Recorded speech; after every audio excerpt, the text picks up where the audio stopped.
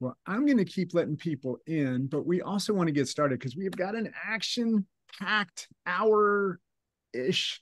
Ish is the big play in this whole thing. Um, and I just want to welcome everybody to the Bureau Rebranded Ish. This is going to be a lot of fun for y'all. I don't know about for me, but I was talking with Bill and we were talking about his book, and we just had this idea. I wanted to rebrand the Bureau for a while because we aren't who we were, but there are also some things that we're very attached to. So we'll get into a lot of this as we get rolling, but Bill was like, let's do it. And then I was so lucky to meet Haley and Amy, and they have done such a tremendous amount of work for us as well for the webinar and hopefully beyond. We'll keep rolling. But with that, I'm going to turn it over to Bill and let 15 more people in. All right. Hello, everybody. I'll dive right into some slides here and kind of get us underway because like Carl said, we've got a lot to cover, like kind of almost too much to cover. So hopefully some of this doesn't feel too fast, but the goal here was just to provide as much value and insight as possible and risk sharing too much as opposed to being really boring and sharing nothing and providing no value. So maybe we've over-indexed. We'll find out. Let me share my screen. Now, little caveat, we got 4 people spot lit. We're going to have me sharing the screen as presenter, kind of sharing slides. So let's see how technical difficulties go or don't go here. Bear with me.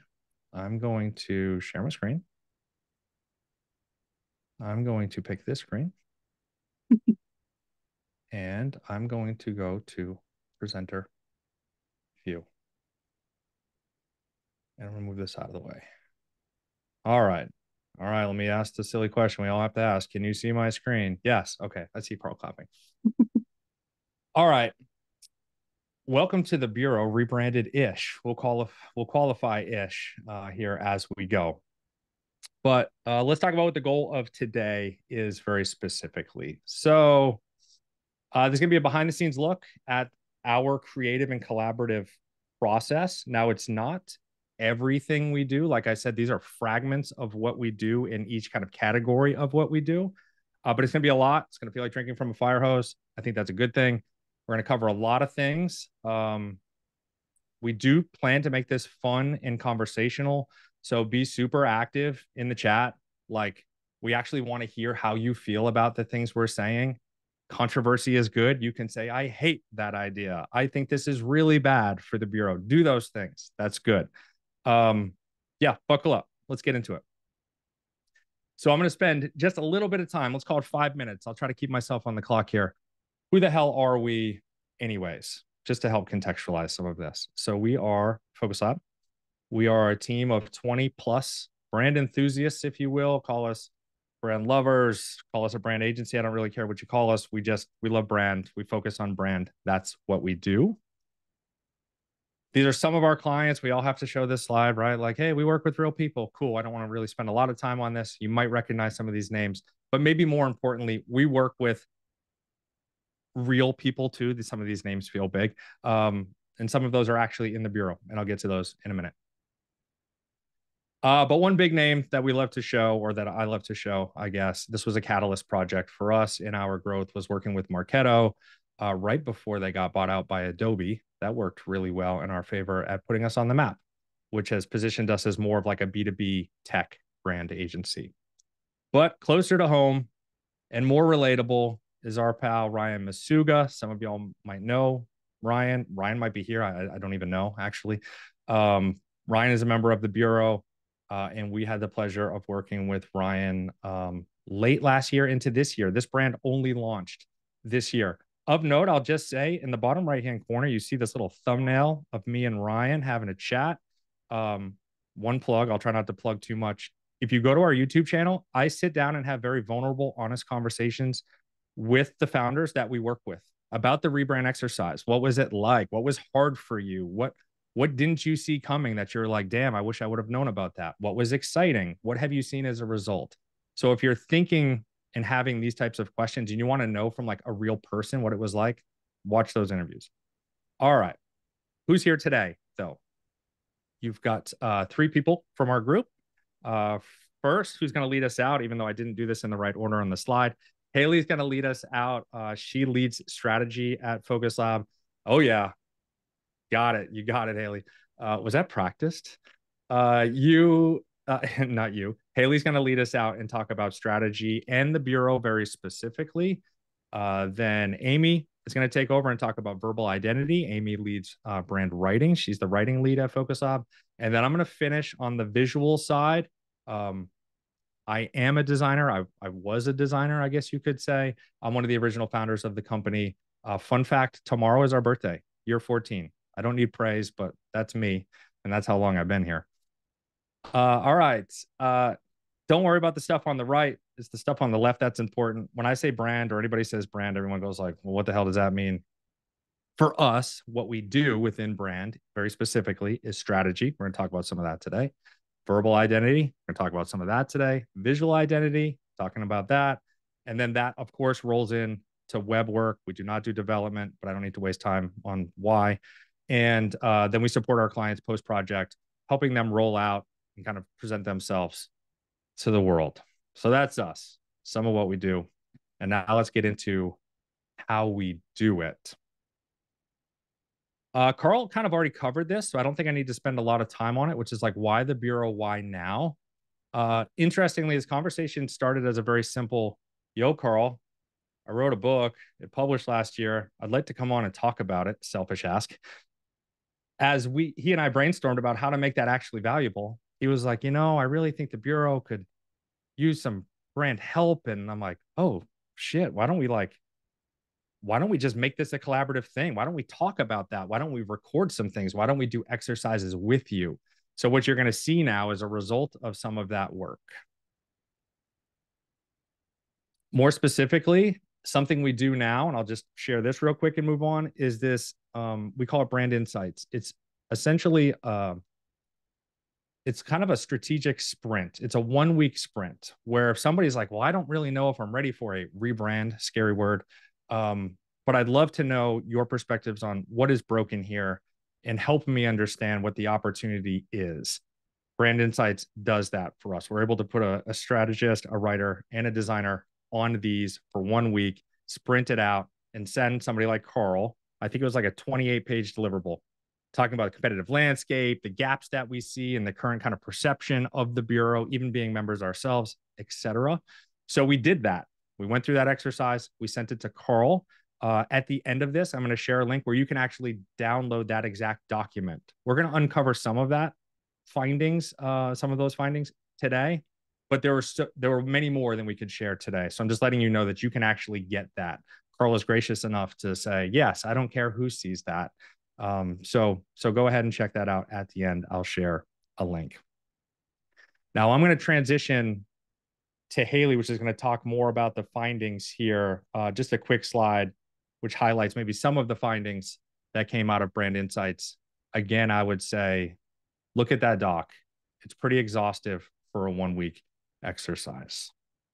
All right, I spent 6.5 minutes. Now we're going to get to the meat. I think I did pretty damn good. So with that, let's start where all projects start, which is strategy. And Haley's going to walk us through a couple particular aspects of strategy, 2 exercises to be very clear, that we do with clients and that we did with Carl. Sweet. Thanks so much, Bill. Hey, everybody. It's great to be here. Yeah, let's get into it. Brand strategy. So at Focus Lab, we describe brand strategy as the process and the practice of seeing yourself more clearly. So 2 of these exercises that you're about to see really allow us to take problems, complexity, big brand challenges, and make them feel more simple, distill them down, focus on the things that matter, and let go of the things that maybe don't matter. So the first exercise we'll talk about is brand archetypes.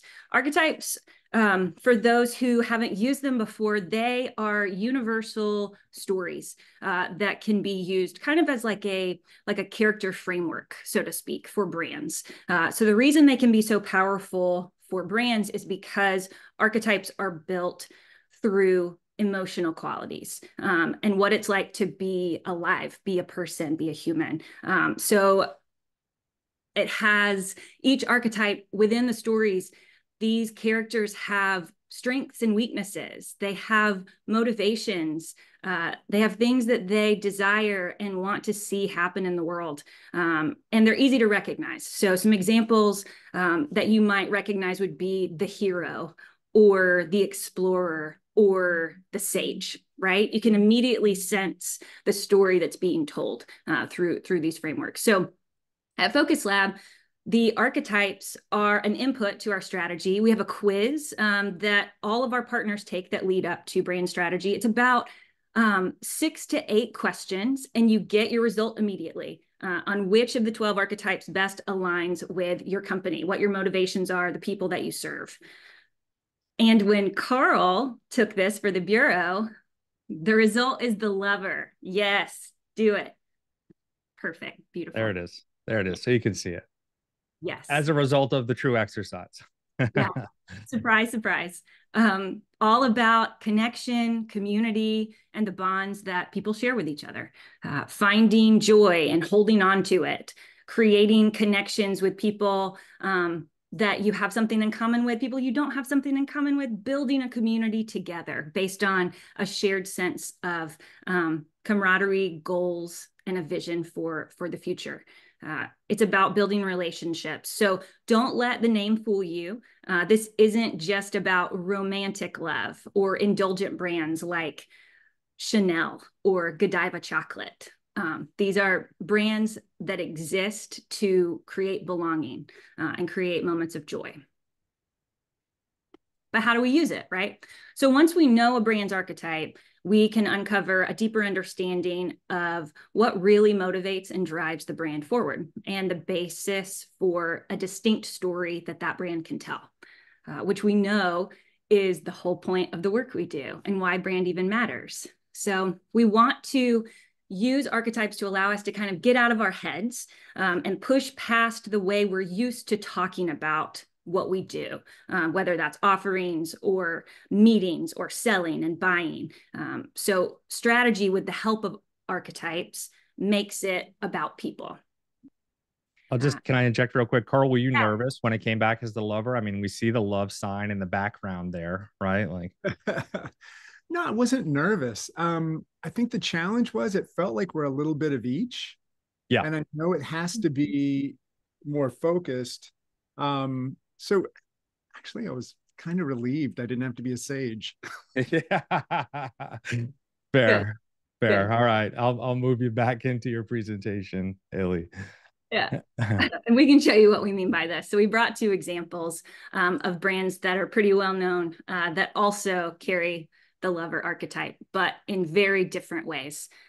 So love them or hate them, not the point. Airbnb and Subaru are both totally bought in on this story of belonging and connection. And it's a story that these brands tell over and over again with consistency. So I'm a Subaru girly. Bill, I know you had a great experience recently with them too, right? You want to talk about that at all? Yeah, I'll just share a quick story, which is to say that, like, you know, and I don't know if some people are thinking this, but let me just assume some people are. Okay, the lover, like, well, how is that really going to inform all that much? Or like, do I even believe in archetypes? You know, when I put up archetype posts on LinkedIn, I seem not to get a lot of pushback, but there are some people that are like, I don't really think those are valuable. And again, I welcome that conversation. I think that's fruitful. I went to the New York City International Auto Show on Easter. And I know maybe a strange day to go to an auto show. I did that with my family. My son is big into cars now. He's 14. And we went there and he was all about, I can't wait to see Lamborghinis and these high-end like racing Porsches and all this stuff. And I was just kind of like, yeah, cool, I'll go. Like maybe I'll look at a new F-150 truck that looks awesome that I can't afford. And what I left realizing was Subaru had the best overall booth. And when I say booth, I mean, it was like a giant exhibit part of the building. But I was shocked by it. And it's so strange now. So I had that realization there. I wrote about it on LinkedIn. That's been my best post. It was like 3 weeks ago that I've ever posted ever. And it was only great because I talked about what I saw and kind of made a thought-provoking statement of like, could this be true? Could Subaru have won the event among all these other car companies? And it became successful because everybody agreed. And it's because of this effect. Everybody agreed, meaning the comments were wild because people love Subaru. So bringing that back to center to say the archetype and what they stand for and how they use this as a North Star, whether we all want to wear hearts or not, doesn't matter. This idea that they kind of understand who they are at the core, that allows them to build a brand presence around that, which we'll talk about further in this, which is verbally, visually, mission driven, all these things. And I saw that firsthand. So yeah, Haley, Subaru was not on my radar as a power brand 4 weeks ago. And now it's like top of mind all the time. And Carl, I think you have a Subaru for what it's worth. So like all stars are aligning, sir. Yeah. When y'all brought Subaru up, I was just like, oh man, I showed you my car keys. Because yeah, it was like, that was a great car. It still is. That's where the dogs go to the beach in that car. It's love. And let me be clear here too, because Carl was very clear in our exercises with him so far. This brand is not meant to be Carl. Mm-hmm. But with somebody with the personality and heart, dare I say, an impact and care of Carl, you attract like-minded people. I would say, by and large, the community also feels a lot like Carl. And therefore, the brand is not about Carl, but the brand is like Carl. Mm-hmm. So we don't all need to drive Subarus and be lovers, if you will. But I do think this is an accurate depiction of where kind of the DNA of the current bureau lives. All right, moving on. Next slide. So we also included a graph of other archetypes because you'll recognize them, right? When we say the outlaw, Harley Davidson, you don't have to explain much more, right? So this is a graph that just shows some well-known brands and their archetypes as well, and kind of where the lanes are and where you can flex, right?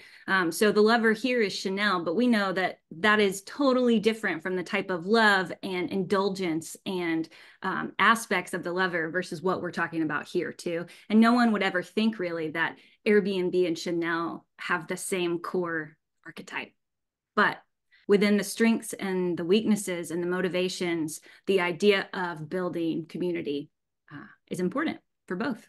Yep. Yeah. And I would just share one more point here, which is to say, we're not sharing archetypes first because we feel like it's the most important thing you have to do.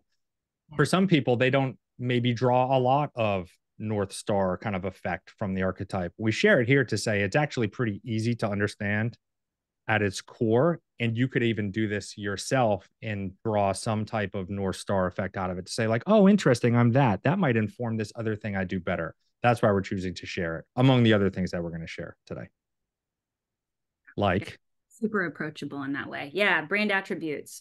So brand attributes, building on archetypes, these are the most important characteristics for a brand to display or demonstrate in practice and in the brand experience. So what I mean by that is if you could do nothing else within your power, and some might argue that that is the case, this is what you want people to come away with when they experience and interact with your brand. How do you want them to feel? And when the Bureau landed on these three attributes, what was once collaborative is now member-led. I will mention that we customized or tailored that one specifically for the Bureau because collaborative felt close, but we wanted the ability to reflect the experience of being in community, constant community. It's more specific than collaborative, and it's not about just Carl or just one person leading. It's everyone. So member-led, that first attribute, that is where that comes from. Supportive and catalyst, yes, of course. These feel just right. Carl, how do you feel when you see them? Yeah, I mean, they feel right to me as well. And it's one of those things, there's so many attributes you can look at. Mm-hmm. Calling it down is so difficult because there's something, well, yeah, kind of. I mean, we do, but where y'all were great was reminding me that this is kind of like that impression. That's somebody who's coming and what they need to see. And at that point, once we could change collaborative to member-led, it felt right. I mean, Catalyst really helped a lot too, because we are trying to make changes for folks. We are trying to instigate heated discussions sometimes, because some things just aren't right the way they are right now. But yeah, no, once I got into it and y'all were able to guide me in. Mm-hmm. Yeah, up note before your final slide, Haley, I would just add, like, for the group here, everybody watching, like, try to avoid words like trusted and things of that nature, right? Like, yeah, no shit. Like, we all want to be trusted. Try to find things that are as unique to you as they can be, right? Like, this is not the only community that could claim they are or want to be member led, but that feels more ownable and more accurate, and actually something to build off of than trusted. How do you build off of trusted? Right. Yeah. Digging a little bit deeper. One other thing, because we didn't mention this. So while the archetype is a quiz where you get a result, the attributes is actually like a collaborative exercise where all of the attributes are in front of you and you say, we are this, we are not, we're not sure, whittle all of that down. I think it starts with something like 40 choices. You get that down to a top 10 and then ultimately 3. That you move forward with. So it is very much empowering with the attributes specifically, because you are choosing. It's a choice. And you can choose to go for it and be Catalyst if you want. Snapshot screen, go for it.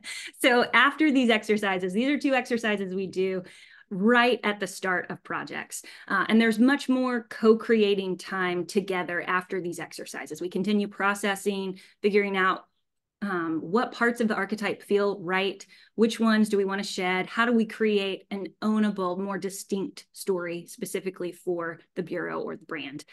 So strategy is research, and it is conversation, and it is decision making, but it's also ideas, and strategy is a choice. It's surveying the landscape, the plot, the context, the audience, and deciding who you're going to be and making that happen, going and getting it.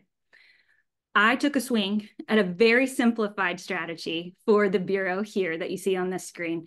So things that we always include in strategy: the problem that is being solved, the people, most importantly, and then the position for the bureau. So tapping into what we've learned through these 2 exercises together, it's about creating multiple connections and a network of support. Cohorts within peer groups, within a community where you're having real conversations and shared experiences. Carl, you just mentioned that with Catalyst specifically. These are hard things that need to be solved, that people need support around. So from there, an idea and how it can unfold. Asking for help is like tapping into a hidden network of connections with others. When you reach out and you ask for help, you take that first step, it reveals something that you didn't know was there. These invisible connections that you have with people, rising tides lift all ships, and you get to see all of the connections that you have with others, and you're not alone anymore. So some takeaways that I will leave you with: 4 things. The job of strategy is to distill, simplify, and channel direction. We got to find meaning throughout all of the mess of who you've been, what's at stake, what risks are you willing to take. We're finding meaning throughout all of that. Work with people who help you stay open and curious. Ideas cannot survive without that mindset. Co-creating with curiosity is very important. The third one, strategy is not math. No diss on any math people. But if there is an opportunity, clear as day, all of your competitors are blue, let's be orange, objectively, but it feels inauthentic. It feels like you're wearing a costume. It's not right. It's not the right choice for you, and it's not going to work. We want to follow what's true and authentic about your brand and your values. And then the last one is just a call to embrace change, right? This is a process. It's not easy, but it's worth it. So we embrace change at every step because we know that that is going to ultimately mean we're becoming better. And that's strategy. So now we get to dig into what we do with all of this work. And I'll pass it to Amy, my pal. Thanks, Haley. That was great. Hi, everybody. I'm Amy, writer person. I'm going to be speaking to you today about verbal identity, as Haley mentioned, but specifically brand voice. And I just wanted to start by kind of connecting the dots between what she has told us about strategy, what we've learned there, and what we do with that on the verbal identity side. So as she mentioned, in strategy, we're basically identifying opportunities for where like a brand's communication could go, and then making some really astute, high-level recommendations. So the task then becomes, for a person like me, to dig into those recommendations and make something of them. So my whole job is to take those recommendations that come forward, plus all the inputs that we've received, and start to do something with verbal identity. So that can look like creating messaging lanes that track to particular audiences, making a brand vocabulary, so your whole lexicon just for your brand, writing brand stories, writing taglines. All of this is an effort to create a whole cohesive verbal identity that also serves the brand identity overall. So once I've done that, what I'm essentially doing is exploring, or what we're essentially doing is exploring messaging. So what it is that we want to say. But at the same time, we're also looking at the way in which we want to say it. And that's voice. And that's what we're going to talk about today. It's the first piece that we start with in verbal identity work. It's really critical. Once we nail that voice, a lot of other things kind of fall into place. So how do we do that? Let's take a look at a slide about going to the bar. Okay, so before I like discuss this slide specifically, let's just establish what voice is. So voice is the style and manner of expression your brand uses to convey its personality, its character, its spirit, its ethos. So it's basically a who that's speaking. It's the sense of a who. And sometimes at the outset, when we're trying to determine what that voice can look like, because we're not always pioneering a new voice. Sometimes we're just codifying one that already exists, but sometimes we can use a little bit of a creative exercise to explore this, which is what you're seeing right now. So let's imagine that the bureau is personified. The bureau has legs, the bureau has pocket money, and the bureau walks into a bar. So we kind of dig into, when we're imagining this persona, how would the bureau show up at that bar? So what would they order? What would they be wearing? What small talk would they be making with the bartender? If it's an old-timey bar and it has a jukebox, what music would the bureau play? So we ask these sort of creative questions, and we're really just trying to pin down personality. And we're doing other things alongside this, but this is one way we can do it. And then what you'll see on the right-hand side of the screen is not necessarily the answers to those questions, but when we answer those questions, we can start to arrive at some qualities that could describe their voice or their personality. And now this is just like a quick and dirty list that I've come up with. Frisky, merry, wacky, cheeky, acerbic, Carlish-ish, plucky. And what I would invite you to do as we go through the rest of this talk is to think about this yourself. You are the resident experts of the Bureau's existing voice. You have interacted with all their communications, and I know there's a lot of content and material, and a lot of it is super voicey. So how would you describe the Bureau's voice? Or you can also just answer the questions to the left. What's the Bureau wearing at the bar? I think like the overall point is that we arrive at brand voice because we understand our voice so well. The only way to get there is if we understand our brand. And if we understand the people that we're speaking to, and that's our audience. So like clients, customers, prospects, members in this case, potential hires, partners. That crew all has the same question. And that question is, are you speaking my language? If I asked you to describe a teacher voice, I bet a bunch of associations immediately come to mind. Maybe you're drawing from your experience. So you think of like the pedantic professor who was long-winded and boring.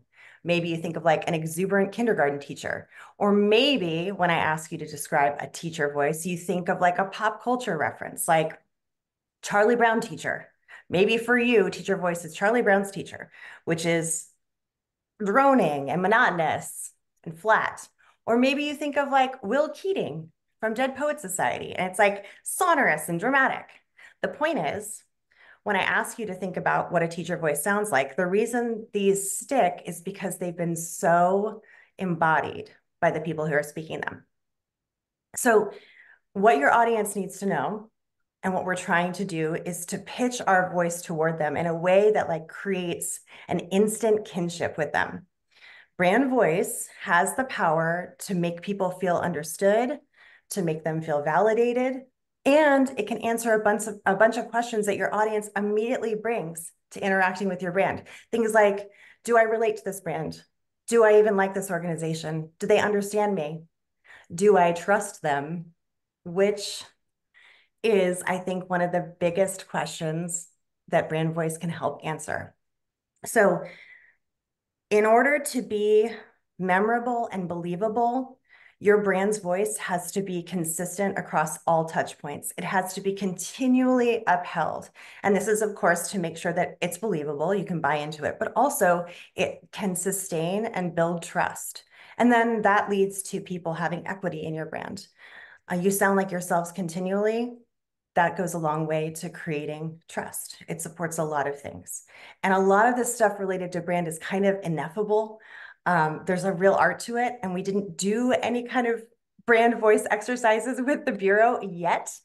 So what we're gonna move to in the next slide is how we can develop brand voice. And we're gonna use what we do have from the Bureau to kind of see how that works. And this is reading with your ears and seeing tone. So I'm going to explain what I mean by reading with your ears. One of the principles that's really important for us in rendering voice here at Focus Lab is this notion that, and a poet can tell you this, right? That when we're reading something or interacting with content, it's like a multi-sensory experience. We're not just reading a word or consuming content or information.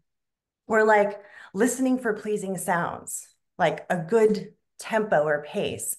We're looking for emphasis. All of those things really matter to us. And even if we're not aware of it, we detect them and we start to get to it, attached to that. That is brand voice. And that's what's characteristic of developing a really good brand voice. So we carry that into the work that we do. So how do we do this? Using the Bureau's brand attributes. So the first thing we do is look at a lot of inputs that come forward from a client, right? So typically we would have a bunch of materials to look at, we would have meetings, and we would actually hear what they sound like and how they express themselves. We look at how customers describe them. We look at social media, we look at everything. We're trying to detect what voice already exists. And as I said before, we're not necessarily pioneering a new voice or creating a new one. We're looking to see what exists and then to give it a name and then to give people some rules around how to keep executing on it. So we have that consistency, which then builds trust. So that's the first thing we do. But in particular, we focus on the brand attributes.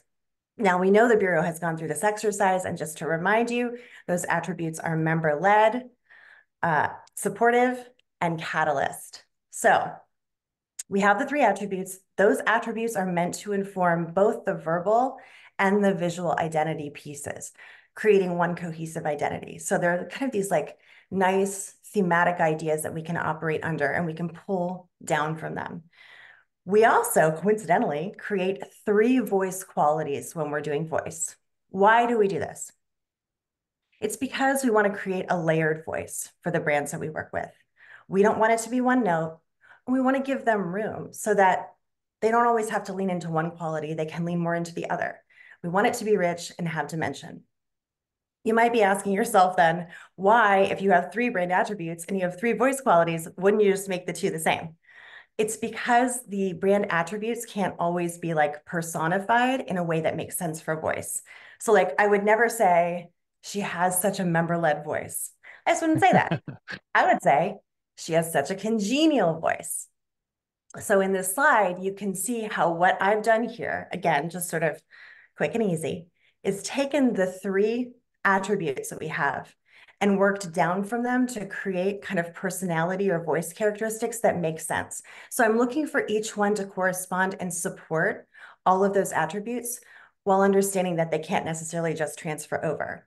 That's the kind of work we do on the voice side, along with looking at all of your competitors just on the point of voice and then providing you, once we've landed on these voice qualities, with examples as to how to use them. Because it's one thing to say, this is your voice. And then it's another thing to be like, and here's how you do it. Like, how's it actionable? Like, that's hard work. So one thing we do is we give tons of examples. We take copy from our clients and rewrite it in the voice qualities that we are suggesting. And then we do another thing where we're like, here are all the synonyms for this voice. So if there's another way you want to think about it, right? Or we say, this is what this voice quality doesn't sound like. So if I said the Bureau, one of their qualities is confidence, like they have a confident quality to their voice. Then what I would also say is, but that doesn't mean like braggadocious. That doesn't mean full of yourself. So we put all of these rules around the execution of this voice to make it as easy as possible for your future communicators to understand what we mean.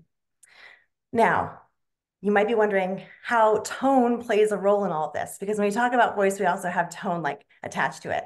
Tone is like the modulation of the existing voice. So it's the thing that allows you to move around inside of that voice, adapting to different scenarios without breaking character. I actually think that tone allows you to be more precise in your voice. So you can have less emphasis or more. You can be more empathetic in one occasion and less so in another.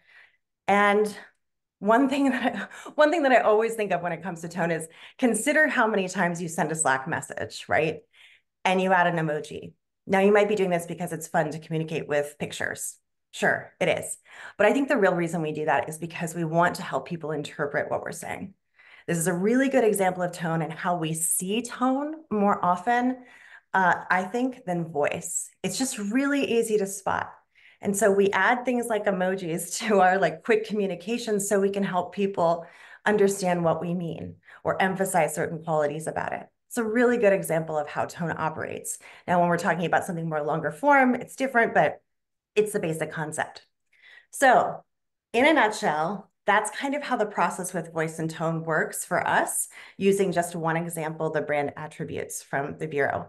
I'm going to leave you with a couple of examples, and these are from brands that do a really good job of marrying like voice and tone together. And they're also really voicey brands in the first place. In other words, they're really consistent about how they present themselves. So you can see with the first one with Atlassian, that right away, good day. Remember when I was talking about like pleasing sounds to the ear? So it's casual, it's friendly, it's fun, it's all that, but it also sounds good to hear. You can also see that with a lot of these, it's like really, it's direct address. It's implied person. You are the subject of this sentence. It's a directive. These are all really, really punchy. You can also see the deployment of like certain language choices like stupid form or alive and kicking ass. Like these are deliberate choices to conjure a particular feeling and to convey a specific voice. And they're really effective in that. Okay, so the last thing what I want to end on, and I will invite everybody to contribute here, is, did anyone come up with maybe some voice qualities or some answers to the questions about how you show up, the Bureau shows up in the bar? Do we have anything fun to consider? What's the dress code, Carl? Who's got the best? It's going to be a t-shirt, right? But what's on the t-shirt? Oh, well, that's a great question. So it's the Bureau is so many different groups. I think it's going to be, some sort of a human enlightenment statement. It's going to be the walking billboard, kind of showing how you feel and how you show up. That's cool. Does anybody want to take a guess at what the Bureau is drinking at the bar or not drinking? Oh, right. Could be NA. Could be NA. It depends on which day it is. Okay. All right. Good answer. All right. All right. Well, then I'll pass it to you, Bill. All right. Let's get into visual. Okay. So far you've heard, all right, cool. Poke holes in the boat, try to find the North Star for the brand strategically. So we're kind of aligned on what we're doing and building. How does that then find itself into language? We're all in the Bureau here. So I think we all intrinsically understand the feelings that we're presenting. Okay, it's more friendly, it's more congenial, the lover archetypes, all these things. So now let's talk about how that manifests itself visually. Now, what do I got? Oh, I still have a decent amount of time. I'll probably maybe spend 15 minutes here. We'll talk about visuals. So what we haven't done yet is work through the actual visuals of the bureau. How do we now take all this stuff we've talked about? And I would suspect I actually can't see the chatter because I'm in screen share mode. So I'm kind of in a dark hole right now as a presenter. But it would seem to me that we could all agree directionally what we're saying and feeling is right of how we all feel about the bureau. At the end, I'll basically provoke the thought that I think the current visual identity does not match that. But let's walk our way to that first. So let's talk about exercises again that are actionable and that you could actually do yourself. I would actually just come back and note really quick, the archetypes exercise is another thing that will be linked at the end of the document that you can actually go take yourself too. You can literally just click the link, you can take it, you can see what your result is. And if you choose to try to draw meaning out of that and put it into your brand, have at it. In the visual side, we generally start with what we call visual strategy. I'm kind of dumbing it down here just to call it kind of mood boards and more. I'm actually going to walk you through an actual project that finished. But let's start with mood boards. Mood boards are interesting because I think a lot of people are like, nah, it's more just design fodder. Like, is it really helpful? You're just putting like pretty things on a page and like, what's going to happen with that? We've actually gone back and forth on this as a company. How valuable are mood boards? Should we not do them? Should we do them? And I'm definitely of the stance of like, they're definitely helpful.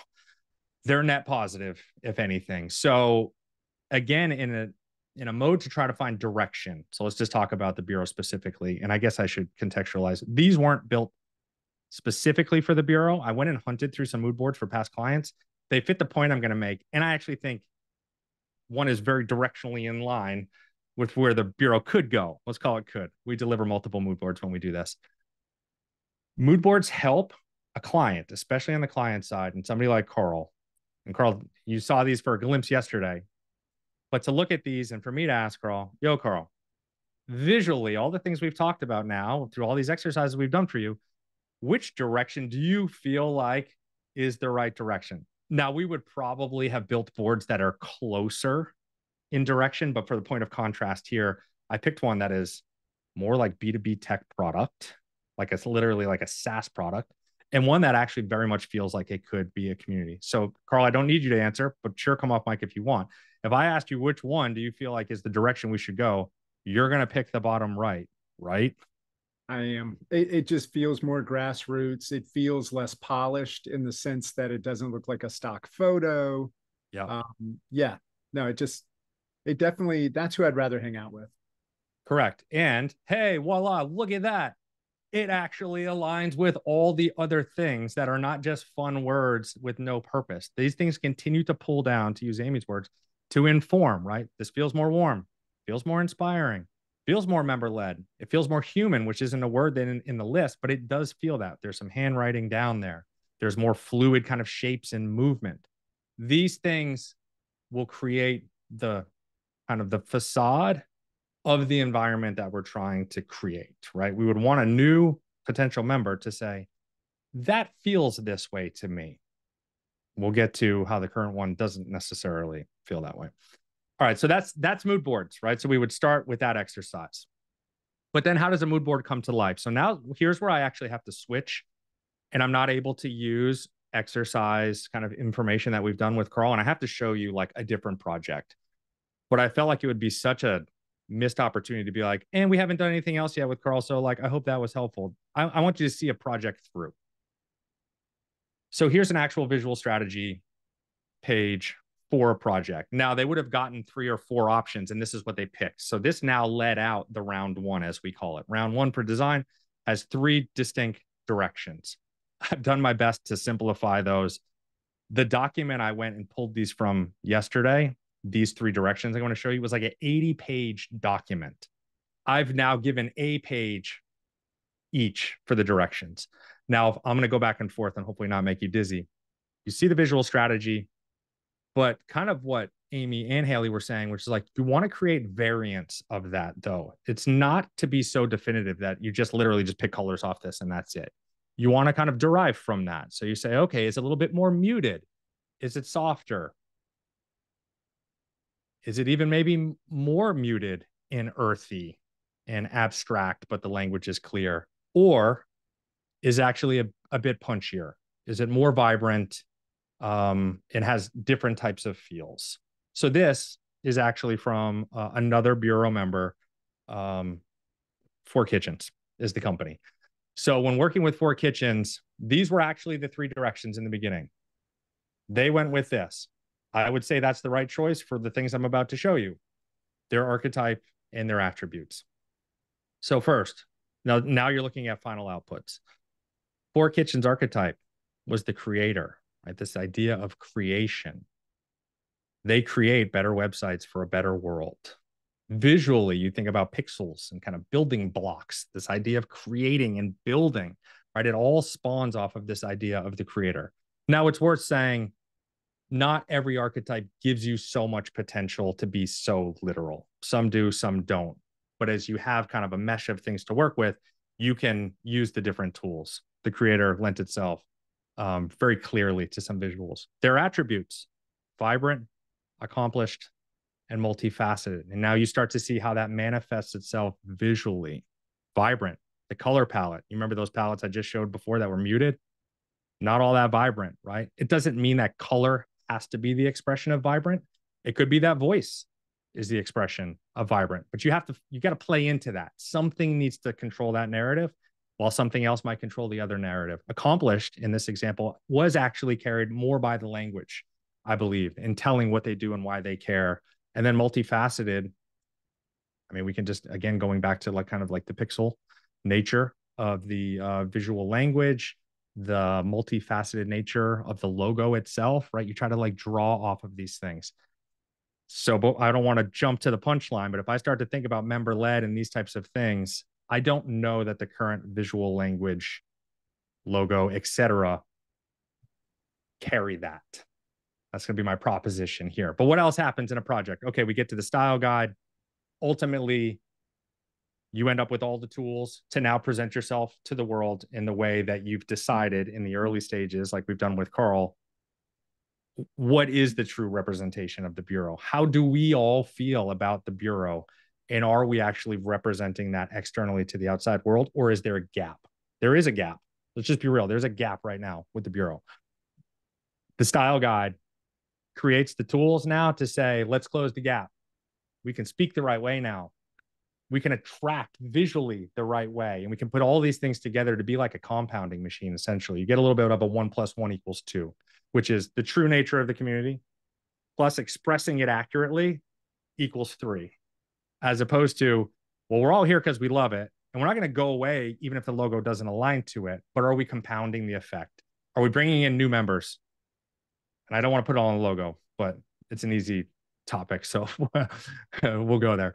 And here's just a quick kind of outcome, right? Some might say like, wow, seems like a lot of effort for not a huge change. Some might say like, wow, what a big change. It doesn't really matter.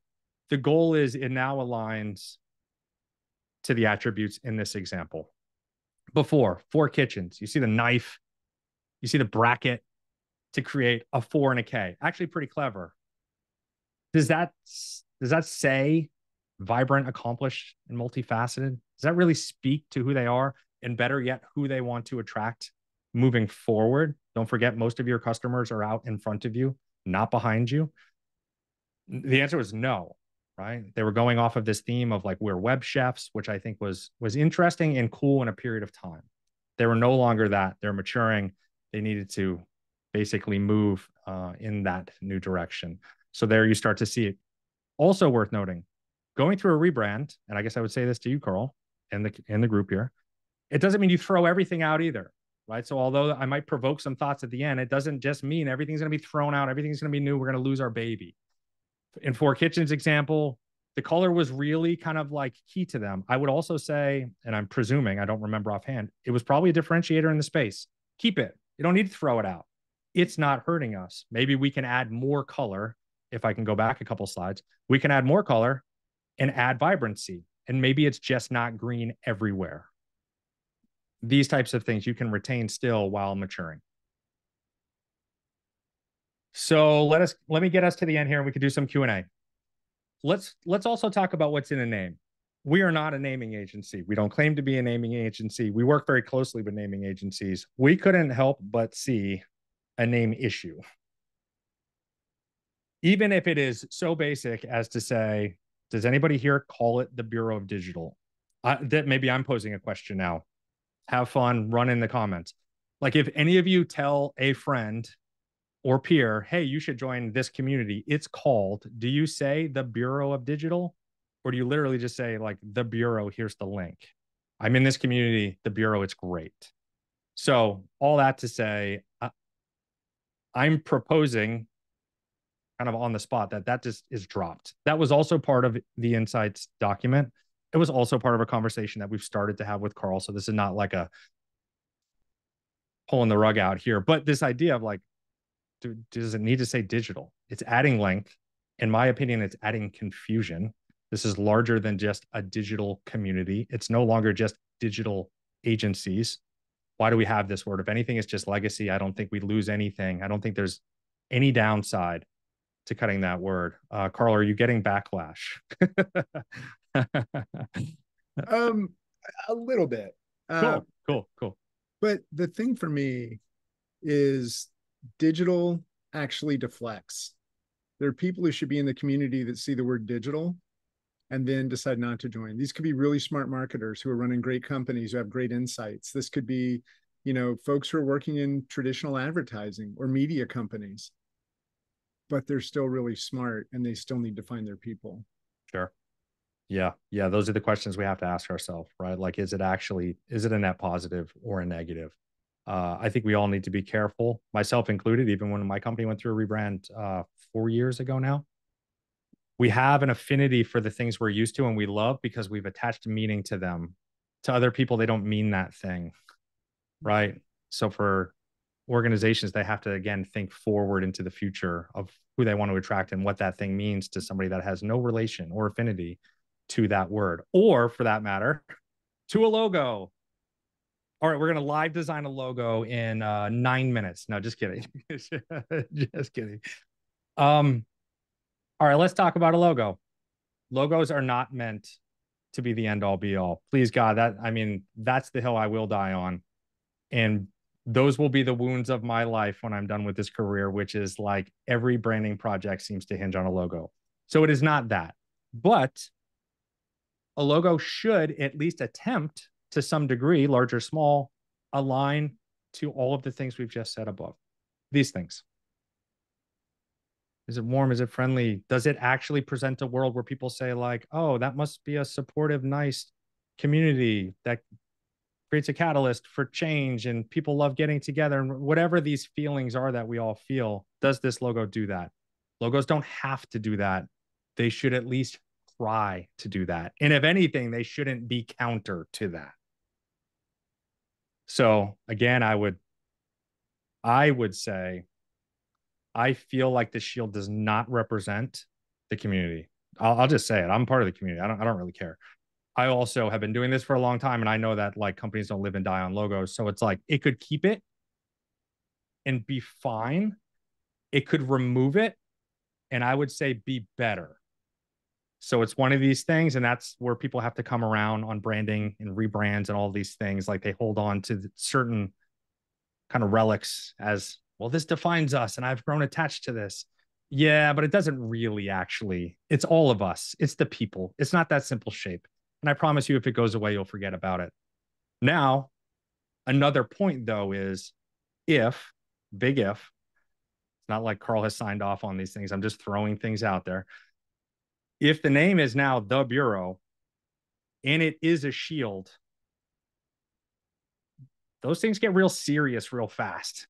I tell somebody I'm in a group and it's called the Bureau and I send them to a thing and it's just a shield and the opening kind of H1 on the website doesn't present itself in a certain way, I'm going to get a certain vibe of the community that is not right.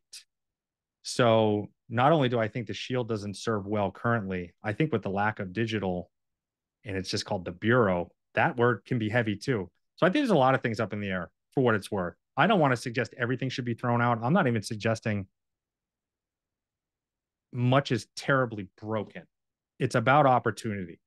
It's about thinking about what is ahead, what this community means to all of us, and how it might represent itself to the world moving forward and attract like-minded people. And I'm simply saying, I don't think the current visual identity does it. Doesn't matter, right? It's just really basically saying, like, I just don't think it does that. I can love it all I want. Does it work? So that's the big thought provoke at the end. We don't have the answer yet. We don't have the answer yet, but we are determined to continue to work through this. We wanted to make this more of an open conversation. I know we haven't prompted too much conversation here yet, but I would ask y'all to continue to engage in the community. Think and noodle on this. You don't have to give us logo ideas, but just like ask yourself, like, does that really represent who we are here? Carl's wearing one of the shirts right now. It doesn't mean that that shield now is the bad guy and we got to throw everything out either, right? You start to get some vintage legacy gear that people are like, oh, remember the old logo? That was so cool. And people are like, yeah, I still got that shirt from that conference 10 years ago. Like, that's cool. Like, embrace the history, but be willing to move forward. All right, I'll shut up now so we can get to Q&A. Quick notes at the end. You can download that full brand insights document we keep talking about that I showed in the beginning, that we really dug deep with the Bureau and looked for all the wins and where we think there's opportunity. You will be able to click the link. You'll be able to get that whole entire thing. You'll also be able to, if you're interested, of course, we got to plug ourselves, get on a list if you would also find value in that. And then finally, if you want to go super brand nerdy, if this topic is of high interest to you, I gave you resources from our blog, from our podcast, from our YouTube channel. I plugged my book. You know I got to do that. You can find all that stuff as well if you want to go deeper on so much more that is brand. I'm going to stop share. Let's talk. Yeah, I'm gonna before we get into Q&A, I just want to say a few things. First of all the information, all the input that came in the chat. We were talking about going from Bureau of Digital to Bureau. We're talking about the Shield, and there were a few questions in there. So for those that don't know, I didn't start the Bureau. I was an attendee, and I took over in 2014, 2016-ish. It was a bit of a transition to drive my dad's car. And trying to figure out what the hell this thing was. I knew it. I'd been there from the beginning, but it was originally the Bureau of Digital Affairs. And I dropped the affairs part when we were going to tropical islands for a week together. I thought that word doesn't feel good. Of digital, everything's digital now, some people will say. Other folks say digital really relates to me. Like, I totally get it. But one of the comments I want to come back to here real quick, and this is from Polly Thurston. I'm a newer member to the community, and my first impressions of the brand and website did not communicate the great warmth, collaboration, and support that I've experienced since joining. I think the Shield was originally monochrome. And the one change I made was I added color to it because I wanted, we actually call it our ally shield, right? So it's like one of those things where we wanted other folks to see it. I do appreciate folks who say it's a sense of protection. It's a sense of a safe place. But for somebody who's never met you before, is it? And I think that's the thing. We have to realize we're experiencing it. So we're projecting what we experience to it. And then the last thing, and we'll get to the Q&A, the word catalyst, I think there are two ways that works. One is that as an entity, the Bureau is a catalyst trying to get people to think more about humans, trying to get people to think more about business, the way that it could be run. But it's also for individuals. For me, the Bureau bailed me out of a really bad time. Like, I really needed it. And I have so many people who've come up to me and just said, I almost lost my company. My life was in shambles. I met people here who were able to help me. The Bureau is about finding your people. And there are a lot of different types of sub-communities for different folks. So for me, it's almost a less is more kind of situation where you can read into it what you need to. But at the same time, anything that's deflecting folks, I think, becomes a problem. Again, I would just, Carl, find the next question you want to queue up. But while you're doing that, I would just say the things you've just expressed, God, I don't want to pin this just out to a shield. Shields don't say that. They quite literally don't say that. Shields are, you stay away from me. I'm protecting myself from you, right? It's a defensive tool. Or it's a, we're strong and we're trusted and we're a shield and you can trust us to do your legal affairs type of stuff, right? it just doesn't embrace what this community is. And it doesn't matter that we've maybe now all built some meaning into the shield and love it for that. It still doesn't mean that. So we need to not be afraid. Yeah. All right, let's get to some of the questions. So I am going to go ahead and go with Maggie. Maggie had, how do brand attributes and business UVPs work together? Good one, Maggie. Who's going to take that? Might be a combo. Haley, you start. Okay. So from brand attributes, when we're defining, so we have the words, and then a step further than that, we actually create unique definitions for each of those attributes. So we're not pulling from the dictionary. We're saying, Carl, the Bureau, what does catalyst mean here and for us and for this community? So it's probably not what Merriam-Webster is going to tell us is catalyst, right? So that process through aligning and defining the attributes for ourselves, then we move into, okay, so we're looking at evaluations of today's visual and verbal identity. Where are we already hitting those marks? Where are there opportunities to amplify how we show up in terms of those attributes? And so as we move through strategy and those evaluations, we create a really clear picture at the end of all of these opportunities of, here's everything that's working really well. Let's hold on to that. Let's amplify that. Here are the things that now we know we need to solve, where we're not showing up as, I'm making something up right now. We're not showing up as member-led in this specific area. So Amy and I on a project would work together on where those gaps are and where we're closing those gaps. So when we talk about situational messages, it's coming after the strategy is baked. And yeah, Amy, take it away on what happens next. Yeah, no, that was a really, really good explanation. I was going to kind of go in the same direction, that by the time we get to situational messages, we've done all the strategy work. We really understand those brand attributes like intimately well. Like Haley said, it's a personal definition that we've crafted with the client. So it really resonates for them and we're all on the same page. And then we go through the voice exercise. We do the whole voice thing. And so by the time we get to situational messages, which includes value propositions for both like, brand and product sometimes, and the USPs, by the time we get there, it's like so in our head what these attributes are that they're just like brought to bear when we're making those statements. I mean, we have other things that we're concerned with in making situational statements too, like other considerations that we need to be aware of. But at no point are the attributes like not in our head, because they're kind of that North Star, is what I would say. I hope that answered the question.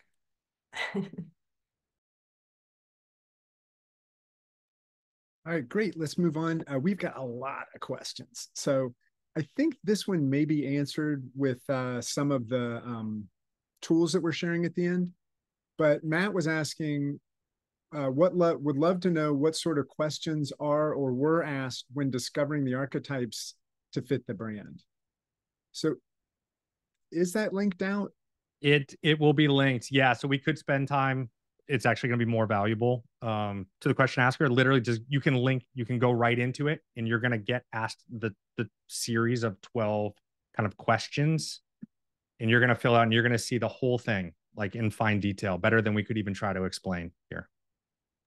Awesome. And then Micah asked, why only 3?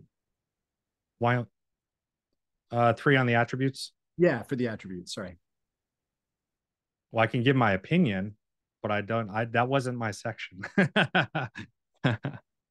You can give your opinion, but I'll give mine too. So when we're talking about identity and we're talking about attributes, we really want to stay, number one, at high level, because again, these are stretching across visual and verbal. They're not just for one or the other. They need to inspire and be a foundation for each. We really attack it in 3 because we're creating a 3-dimensional brand, right? So we're talking about attributes that can hit consistently without it being too many to where we we find that 3 is the sweet spot for those reasons. If we have too few, we really are getting into the territory Amy was describing earlier, where it just feels one note, and we're not expanding. And then if we're dealing with more, knowing that we also will have voice qualities, it just becomes too much in our experience. Just 3 is 3-dimensional, and it allows us to be consistent and extend as far as we need to for the purposes of both visual and verbal, is what I would say. What would you say, Bill? Basically what you said in dumber words. Right? Yeah. If I'm trying to describe the type of house I want and how I want it to feel, but I use 17 words to try to capture, I want it to be like a farmhouse, but kind of like colonial, but kind of like, and maybe words that would seem like they can work together. Well, how's the builder going to build the thing? And how is it's never going to express that? So like I think you want to go as narrow as possible, but I love the point of like, you can't be one note on anything. You can't be one note on visual. You can't be one note on the attributes. You have to have some flex there.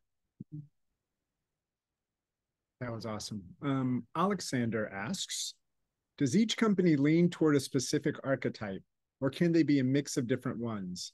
And dislike the full list. So I'm not sure what that last part was. But do you have to be a specific archetype, or can you Frankenstein a little bit? You can totally Frankenstein a little bit. So that quiz will also output if you have a secondary archetype. Why was I not told this? I don't. Carl, your sign says love, buddy. I mean, it was there. It was meant to be. It was meant to be. So it will output a secondary if you're really close to 2. And for sure, yes. So what we usually do from there is, while the quiz only includes the 12, we have a book of all of the other archetypes and the families and how they associate with each other. So again, we'll take that as input, and then in conversations say, okay, well, what's feeling right? What's not? Maybe there is an archetype within the same family, but maybe the motivation is slightly different. Let's lean into that. So an example might be the networker, right? That's from a family of the archetype, but it's more about creating connections in a global sense, so to speak, more than belonging, which was what the lover counts. Does that help?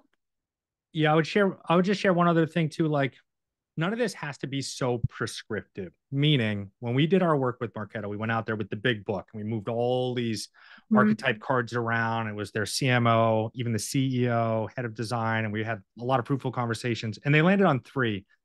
The other 2 basically became non-existent, and it was this idea of the maverick. Their archetype was the maverick, right? They wanted to be that player in the space.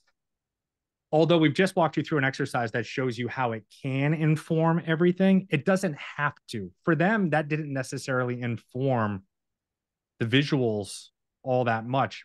But what they would constantly tell me is like, Bill, now that we know that we want to be the maverick, even our conversations internally, our decision-making around business, right? Oh, we got to be the maverick. Like this, we should actually be building this product and be kind of like the leader, even if we're going to fail, because we're the maverick. Right. So you have to determine on your own what these things help you solve for. We gave you a very kind of linear flow. It doesn't always have to be that way. Mm-hmm. Yeah. And I would just underline, none of those inputs have to be prescriptive. Right. Yeah. That was awesome. And in most of our meetings, we say, what would a lover do? No, we don't say that. We never say that. We don't even have meetings. So there you go. Thanks for that, Haley. You do not need a secondary archetype. Also, totally joking. I landed right where I was supposed to. I'm just picking on you a little bit. We did have a question about the big book of prototypes. Is that a Focus Lab book, or is that one that they can find online somewhere? I bet you wish it was a Focus Lab book. That's true. It is not. It is not. It's called Archetypes and Branding. And yes, you can get it. I'll find a link and drop it in the chat, or we can add it to the deck if we want. Well, yeah. Right. And I know some folks are having to leave. We are going to get through the rest of the questions. So when we send out the video, you can come back to it. Claire asks, how do brand attributes and brand voice relate or work together? do you ever use the same words for attributes and voice? Yes. The answer is yes. So if they're like, let's say there's, I don't know, maybe there's an attribute and it's like, I used the word confident earlier. Well, that translates really well and obviously to voice. Like we can totally pull that down and unpack that. So yeah, we do. The other way that they work together is just kind of a little bit like how I described, is that we're really wanting to make sure that those voice qualities are serving the attributes. They need to make sense together. Those attributes are like the umbrella. And so it wouldn't work if we had voice qualities that were just like over here under the wrong umbrella. They need to make sense. They need to be serving it out or carrying out like the promise of the attributes on the verbal side. But yeah, I mean, I've had cases where I've used two of the attributes to be the voice qualities just because they were personifiable, but often they're not. And we don't want the attributes to have to, like, they shouldn't be boxed in that way because they have a larger job than voice qualities do. It's way more grounded on the voice quality side. Haley, do you have anything to add to that? No, I think that's perfect. Yeah, exactly. Thanks, Amy. Let's see. From Damien, how does tone differ in external and internal messaging? It depends on the communication scenario. So like if you think back to the pandemic, maybe you had like a company who had like really upbeat communications, like that's their vibe, that's their voice, but then they now have to send out a message that's really serious and somber on some level. That's an example of when tone comes in. So they have the trick for them is they have to still sound like themselves, but then also be right for the occasion. That's a good example of tone. Internally, I mean, if we're talking to our team members, obviously we can be lighter, more spirited, more casual even. So tone could let us flex there too.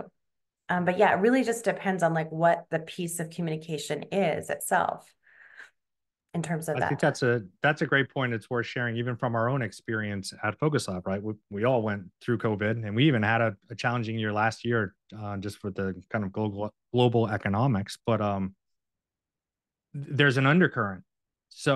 And there's an undercurrent to your voice, meaning at Focus Lab, the undercurrent for us is just always to keep it real and be authentic. We can be authentic and be super upbeat, super jacked up about a thing, like the Bureau, we're going to throw this damn shield out. Or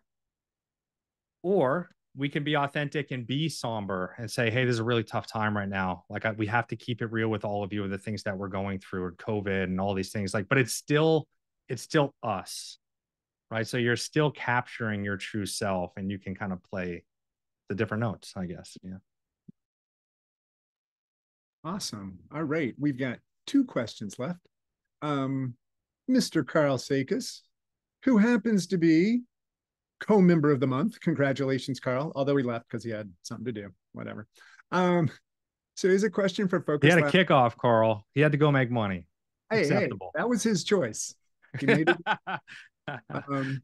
Question for Focus Lab about rebrands and stakeholders. How much of the process should be descriptive versus prescriptive?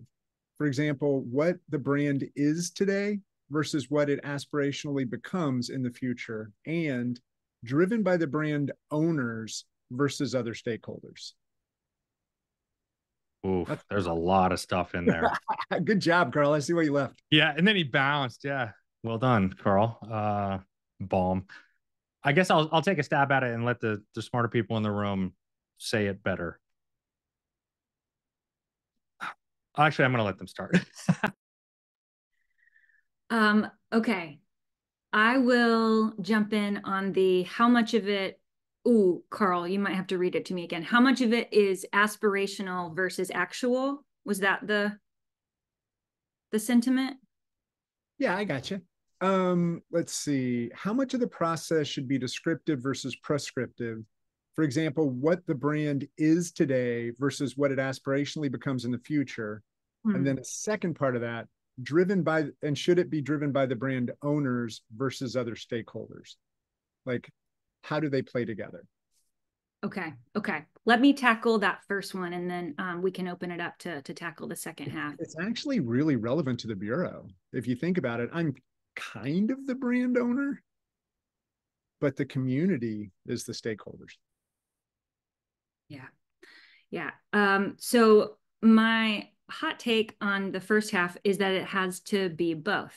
It has to be correct and describe where you are right now, but it cannot leave you there. So the job of strategy and the job of brands is to do all of the groundwork and the foundational aspects of what brand building is in order for you to feel like you can step through a door that you don't know what's on the other side. So we talk a lot about good risk and a lot about what are the things that we need to know in order to say yes to an idea and believe that it's true and believe that it's real, and then go get it. So it definitely has to be both. And that's not just me not answering the question. It is both.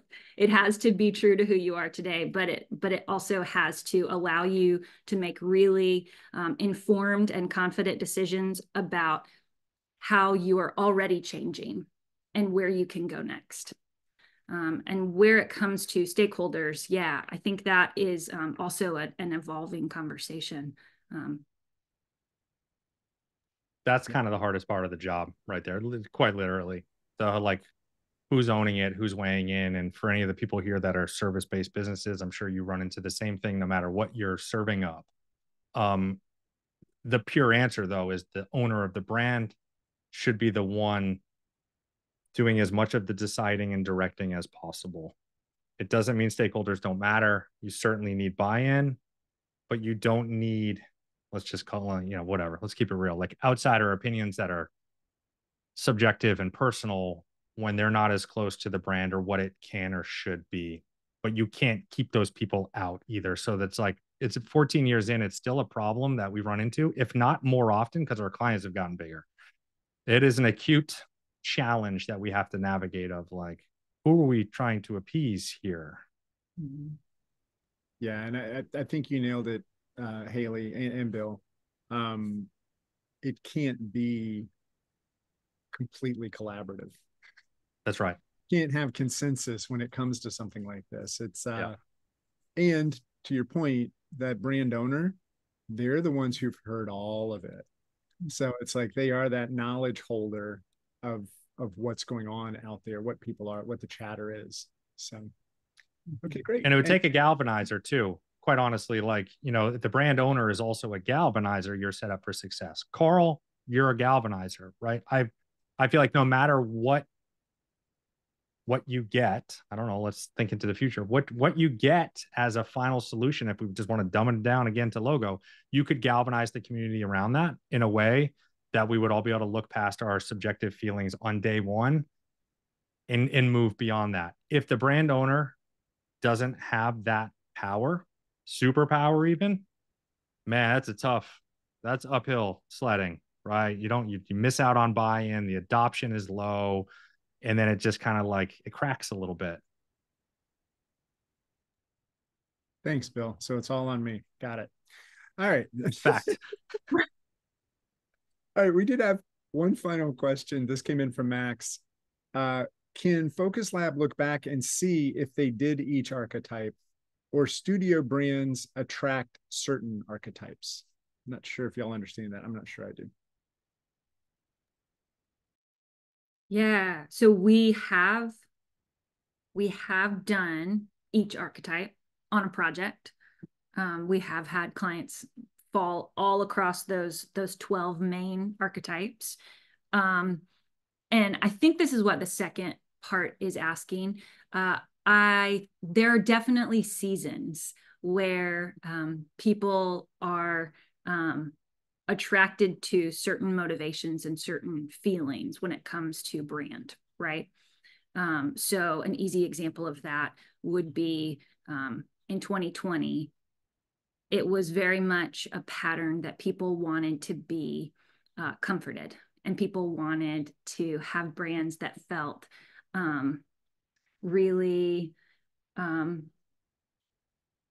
gentle and kind and relaxing and calm. And we saw a lot of green rebrands, and we saw even like the paint color of the year and the Pantone color of the year, like all of those were very serene and what we needed at that time. And brands are a reflection of culture in that way, and of what is happening in the world. So yes, before that we had a lot of like disruptors. So we also have seasons where people come in and they really, they're starting new categories, or they want to be the newcomer in a market and challenge the giants. And so we've also seen seasons of that, certainly. And lately it feels like a really good mix. It feels like a lot of connection, a lot of thought leadership that clients want to be in charge of and putting out for their communities. Amy, anything else come to mind for that one? No, I think you said it really, really well. Yeah, agree. I think we might be on the precipice of the game changer vibe again, though. I only say that for the past couple client meetings I was in. Like, there's big ambition kind of coming from some of those calls. They're not trying to be safe at all. They're like full moonshot type of vibe. So that we might be finally kind of getting back to that. Not that one's better than the other, but it's interesting. I think your point is really interesting and powerful, Haley, of the like sometimes brands follow just overall culture, kind of follow the vibe of the world. Each brand is unique, and it has to be. It can't just be off of the emotional inputs of the world, but you can't ignore that either. Yeah, it's interesting. Well, that brings us to the last question. We just answered them all. Nice job, everybody. Thanks to the almost 50 folks who hung out for the Q&A as well. Really appreciate that. And I just want to thank the Focus Lab team. Haley and Amy and Bill, you did such great work. Hopefully we're not done. I would love to keep moving forward on this. And for everybody who attended, I will send this video out, and I do have some questions for everyone, because I do want to hear from the community. I do want to understand what of digital means to you. I do want to understand the shield, and maybe we find some of the attributes of those things that you care about, that we can find another way to share. But I'm pretty hardcore on the of digital. So we'll talk about the shield. Come at me, Bureau. I know who you are. But seriously, thanks to everybody. I appreciate everybody showing up today. Again, another shout out to the Focus Lab team. I've known y'all since way before the Bureau was in my my radar there. So it feels really special to have y'all doing this for us. Thank you. Yeah, this was awesome. Thanks so much, Carl. Thanks, everybody. Thank you. Thanks, everybody. Ciao. Ciao, ciao, ciao. All right, everybody. We'll see you later.